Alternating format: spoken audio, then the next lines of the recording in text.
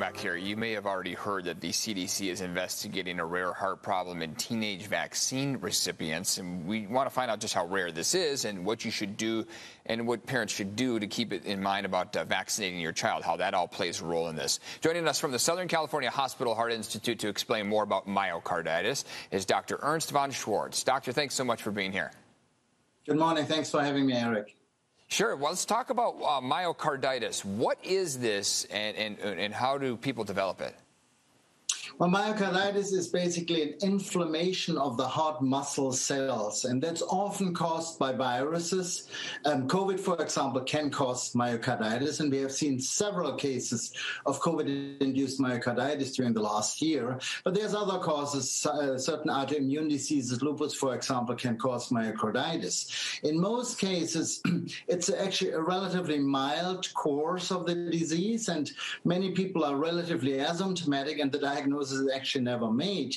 But there is a few cases, very few cases, where the infection, the virus, or even certain vaccines can cause an active destruction of the heart muscle cells, and that can lead to different forms of heart problems, including irregularities, arrhythmias, sudden death in rare cases even, or weakness of the contractile force, meaning heart failure.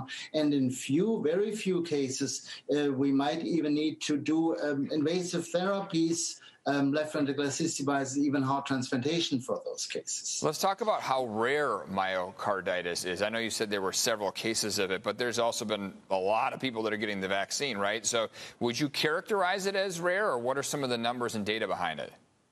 What it is rare in general. So worldwide, there's per year approximately 1.5 million cases diagnosed. That's all over the world of myocarditis. Keep in mind that the diagnosis is often clinical, but certain features have to be fulfilled. For example, an elevation of the enzymes of the heart, indicating some damage of the heart muscle. The troponin levels are elevated, and often echocardiographic or other imaging features indicate an inflammation of the heart muscle. So it is rare, and more than 80% heal out completely, but we need to be aware of that diagnosis.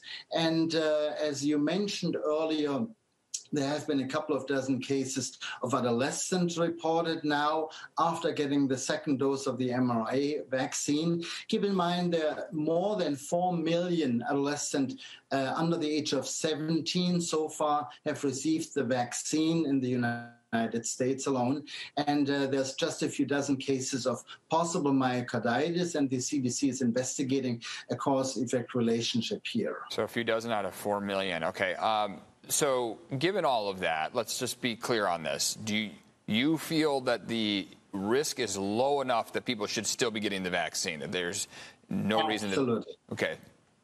Absolutely. I think the risk of having a myocarditis caused by COVID is much higher with a much worse outcome. Keep in mind, even in the U.S., approximately 300 children died of COVID. It's a small number, but still, I mean, it's devastating. So compared to the benefits of getting the vaccine and not getting COVID, it's much superior than the risk of getting a vaccine-induced myocarditis. And keep in mind, there's other vaccines which also have shown to induce myocarditis. For example, tetanus vaccine can cause it too. Very important. As long as it's diagnosed and quickly treated, just keep an eye for symptoms, shortness of breath, chest pain, etc.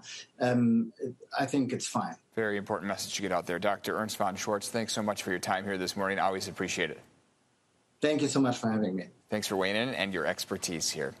So good to know. We've been hearing that common theme here that the risks do not get close to outweighing the benefits of actually getting the vaccine. Right. I mean, he said it right there. If you get COVID, you have a higher risk of myocarditis than getting the vaccine and seeing that. Good to know the symptoms and everything. I want to just at least bring that to you here this morning.